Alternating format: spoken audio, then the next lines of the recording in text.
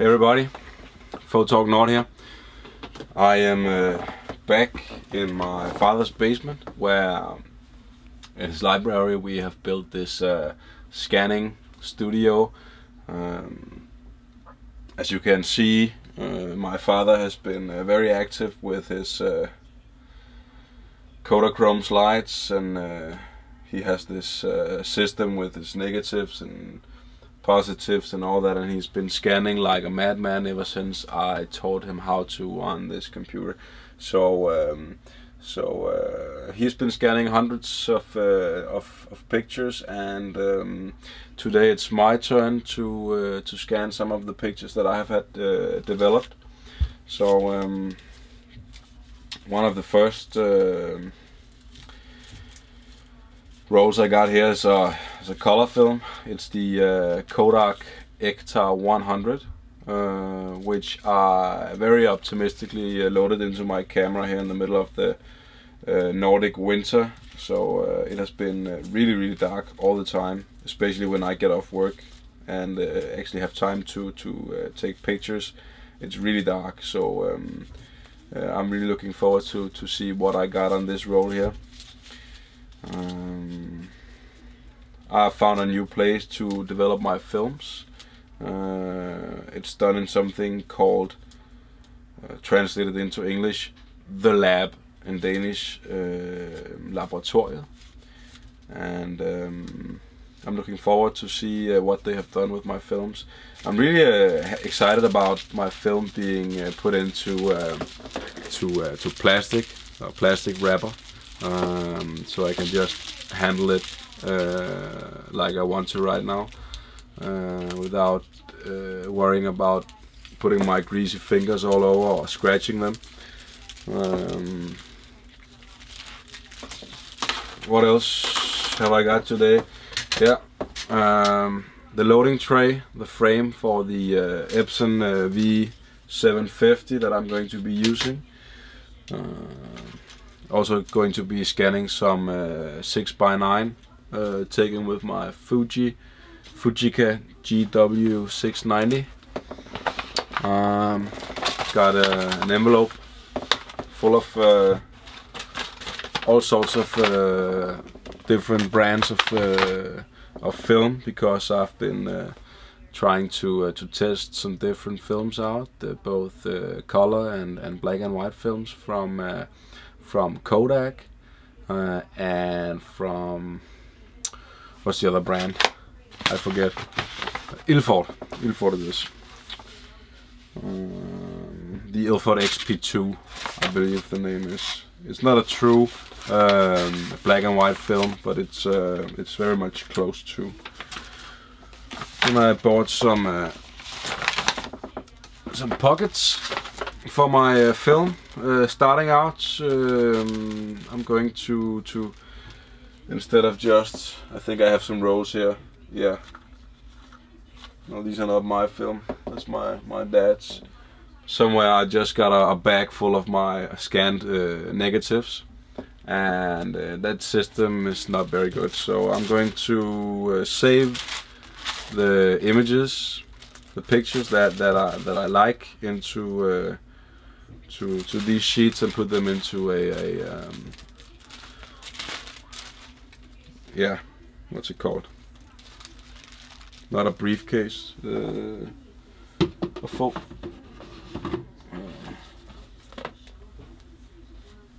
Such a bad boy here. Don't know the name. It's called a mappe in Danish. Good. So the next thing I'll do is to get my little notebook. I have written a lot of notes down for each film that I have taken.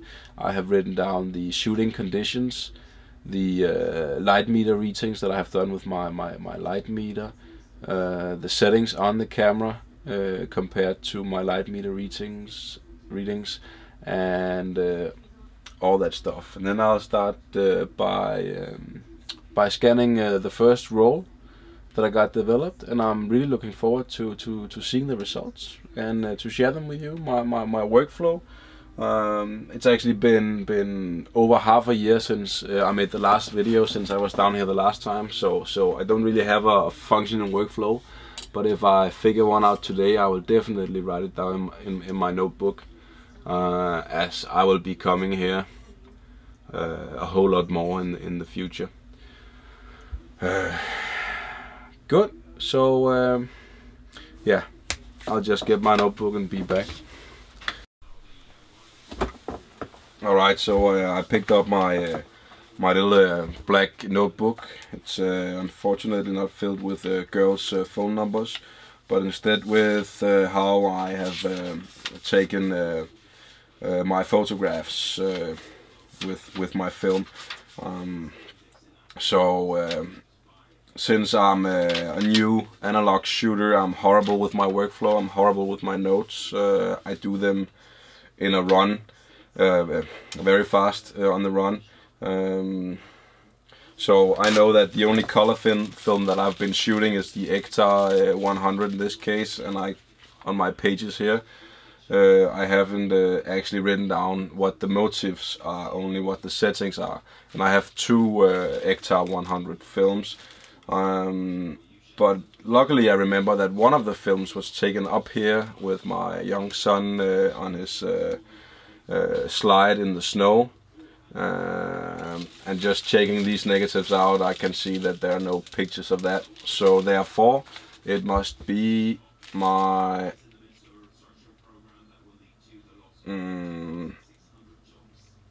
shooting at f1.4 30th of a second from picture 16.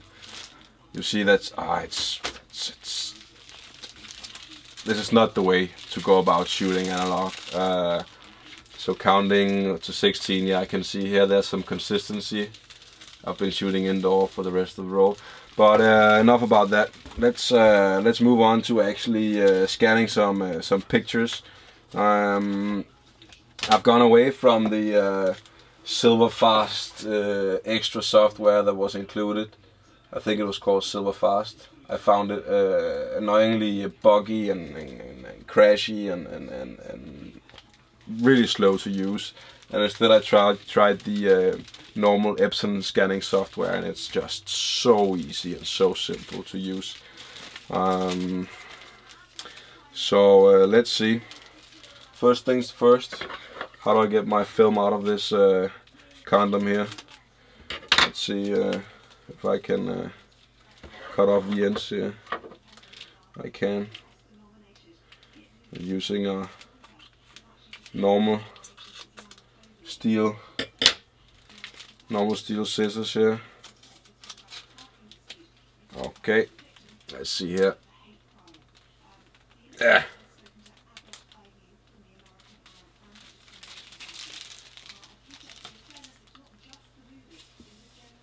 Whoop-de-doo. It's sort of working for me. So I can have 6 exposures per slide in the frame, and I can see that I messed up a bit here with my exposures. So 1, 2, 3, 4, 5, 6. So that's one more. Come on, baby. You need long arms for this, or much better technique. Yeah. Okay, I got my 6 exposures here. Making a clean cut. Away with the rest of the film. And then there was the beginning that was messed up, or the end. I cannot see. Let me just take that one out of here. Okay. Excellent. I just cut into my one of my frames because I was so eager. So now you see I got 6 frames here. Got my loading tray. Let me just start up by loading number 1 here, and I can see from the numbers 1, 2, 3, 4, 5, 6 in what orientation I should put the negatives. And luckily I can read it from the text on the actual film. It says Kodak Ektar 100, and it's going in the wrong direction. So I'm going to put it in the right direction, and then I am going to turn it like this. Yes. So now everything is upside down. I slide it in here, and when it's nice and snug, I actually should have prepared another roll here. So I'll just do that right away, taking the next 6 exposures out. And now I'm getting the hang of this. I'll just do like this. 1, 2, 3, 4, 5, 6. Kablam. Yep. Doing my magic scissor trick.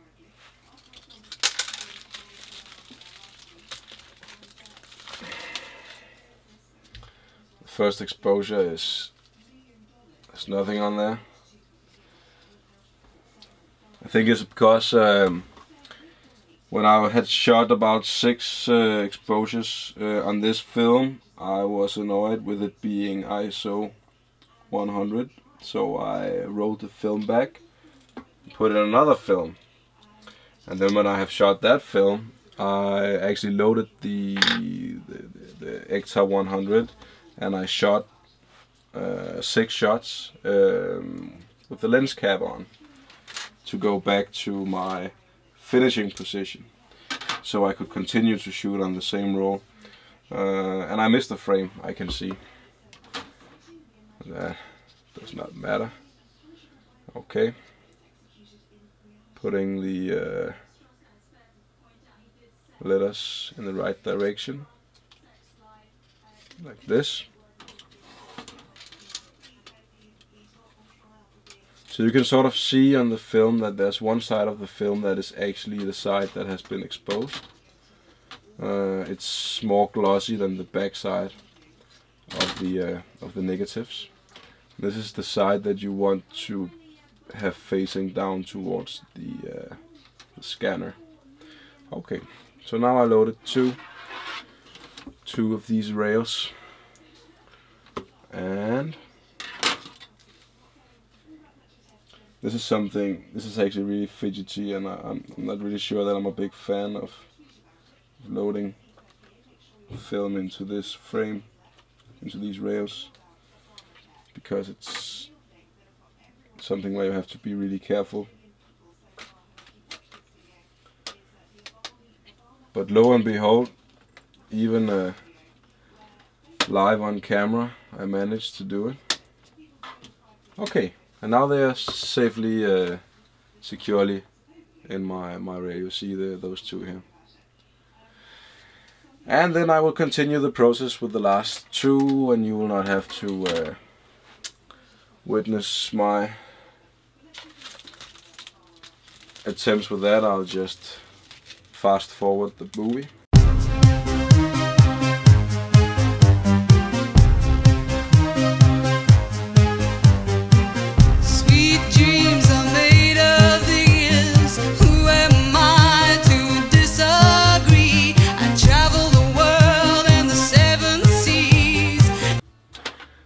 I think I actually got them both loaded.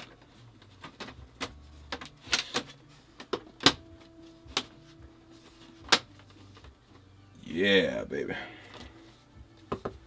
Ta-da!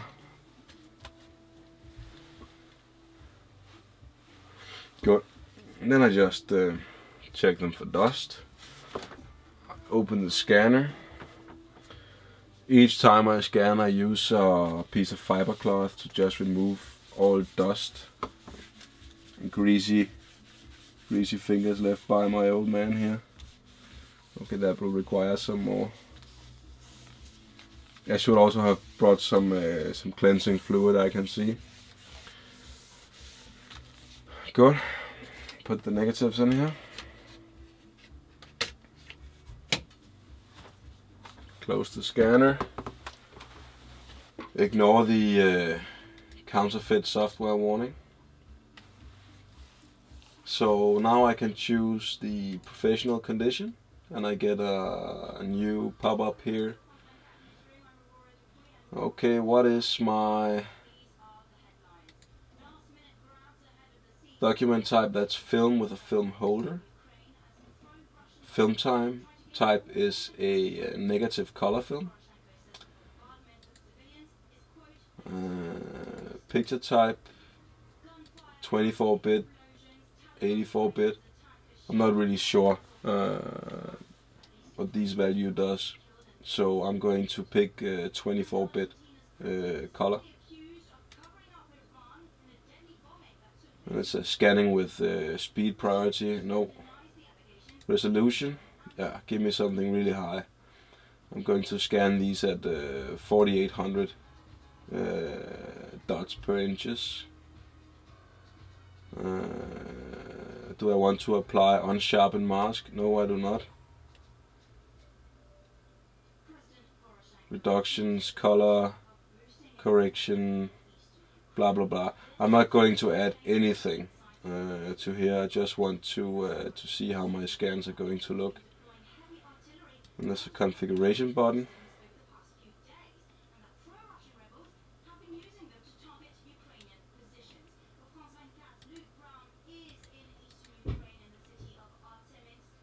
Nothing interesting here. Then I press the example, and the scanner actually starts scanning. So because the negatives are put in the rails, the scanner, and they put it to the exact holes in the scanner, it should be able to recognize each and every picture. That would be interesting to see if it does that. The scanner is warming up to me.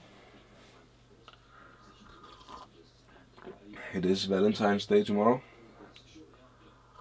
And look here, my dad has prepared some extra coziness with a light.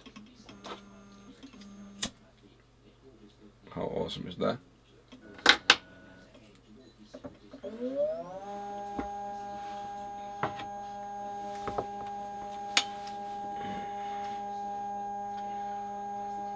Now we're scanning, but only the preview.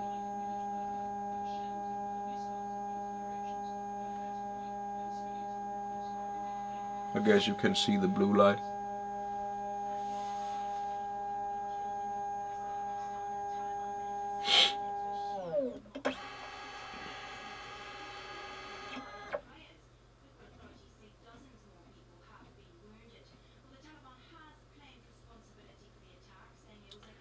Preparing miniatures. Voila! We got pictures. Okay, that's pretty cool. They look good. They look really beautiful. Very nice colors. Wow. Wow. How awesome is that? So you see here, these pictures are upside down. You can probably not see that, but that means that I loaded the film wrong into the film holder. But Jesus, these are beautiful shots. Beautiful colors. I mean, these are just the previews.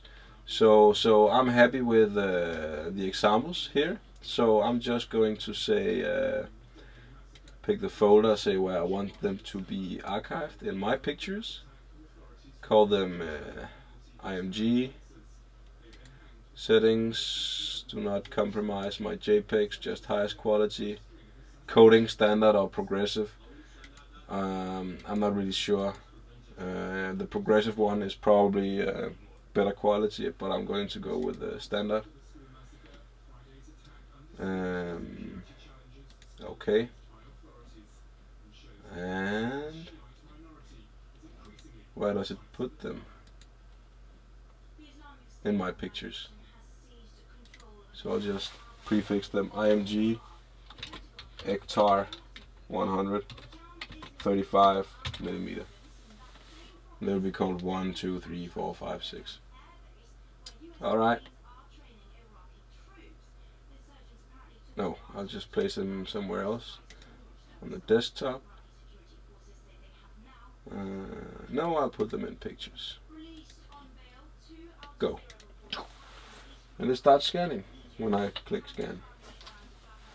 Come on.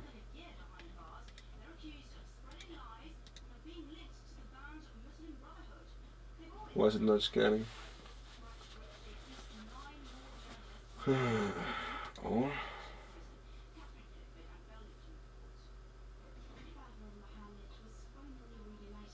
so this is a really ancient computer, or the parts are that I've built for this, so it's sometimes just saying that the software is not responding. But now it's scanning. So right now I could go upstairs, have a cup of coffee, go outside for a pee, start loading a 6x9 frame of pictures. Yeah, I should do something. I will put some of these pictures into the film so you can actually see what it is that I'm doing here, and how the colors look of the Ectar 100 from Kodak without any post-processing, but just off the film. And that is one of the reasons that I went into shooting film. That is because there is an immediate end result to this. It has its own look, its own colors, its own certain feel and texture and grain and all this stuff. So 99% of all post-processing is not necessary, because it's all about doing the actual photographing and not thinking about, oh, I'll fix that in post, or I'll do that in post, or I'll make it look like that in post, blah blah blah blah blah. You only have to worry about actually taking the photograph. You have to worry about composition, focus, and of course exposure settings. If your camera is not automatic, mine is from the early 70s, so it's full manual. It's a manual lens, a manual focus, manual exposure, everything. So that's pretty cool. So I'm getting 26 minutes left for 24 4800 DPI scans. So I'll come back when it's finished.